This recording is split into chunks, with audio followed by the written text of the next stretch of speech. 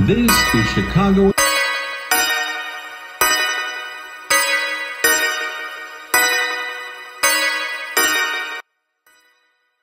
When you think about critical parts of a city, your thoughts may go to an electrical grid, roads, public transportation, and all of that would be absolutely true. But parks belong on that list. They're easy to take for granted. Green spaces with trees. At first glance, they don't scream essential. But without them, the concrete jungle is much less livable.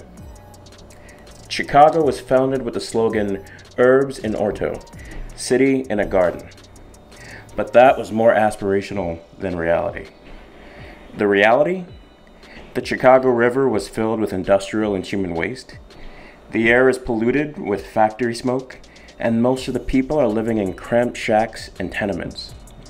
Chicago residents demanded more parks because they were a necessity. In 1869, the South, West, and Lincoln Park Commissions were created to build a system of connected parks. It was nicknamed the Emerald Necklace, but more commonly known today as our Boulevard system. The South Park Commission hired Frederick Law Olmsted, the architect of New York's Central Park, to design what would become Jackson and Washington Parks. For years, progress was slow, until Jackson Park was chosen as a site for the 1893 World's Fair. After the fair, the Palace of Fine Arts became the Museum of Science and Industry, and the rest of the park continued its construction for decades. More recently, Jackson Park was chosen as the location of the Obama Presidential Center, if it survives its court battle.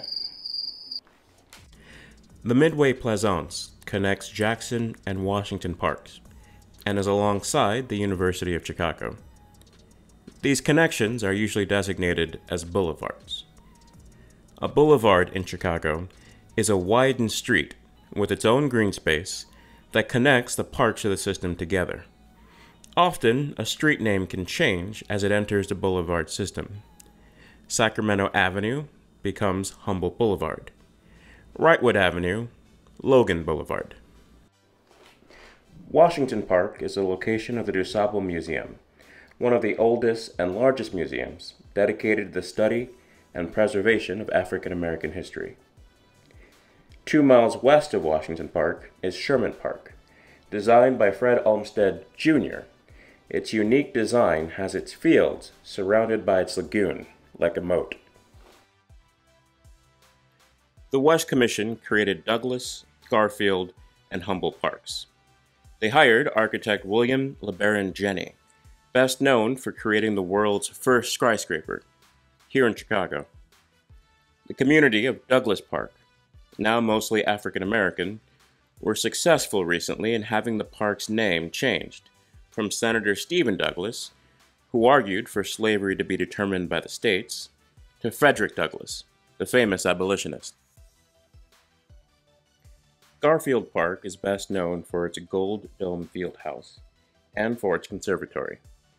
Each West Park used to have a greenhouse, but they were too expensive to maintain.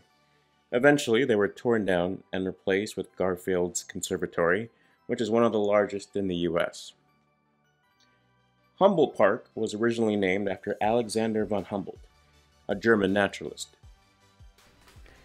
Throughout the 1950s and 70s, the Humboldt Park neighborhood attracted a Puerto Rican community, fleeing a then gentrifying Lincoln Park.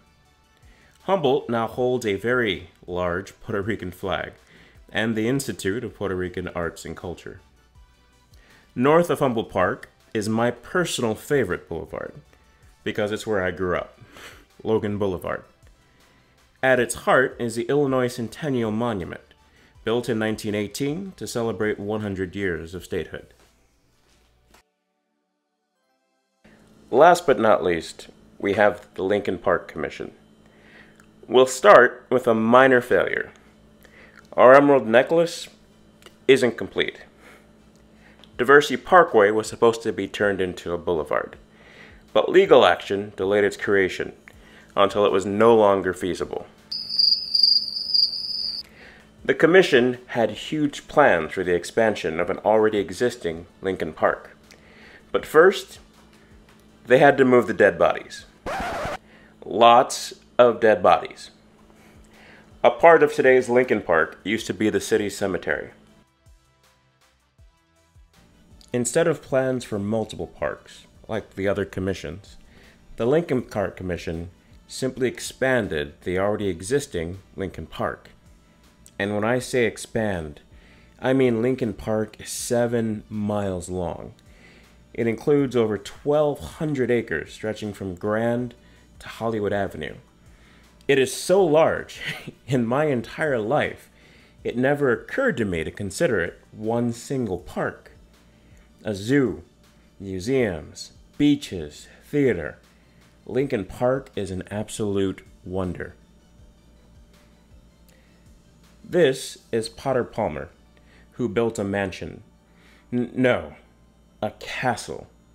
He built a castle along the lake and wanted to increase its property value. So he convinced the city to build a road near it. Arrogant? Selfish? Yes. But that road turned out to be Lakeshore Drive, and it's hard to imagine Chicago without it. 70 years of construction, 26 miles of greenways, 8 massive parks, 19 boulevards, and 6 squares.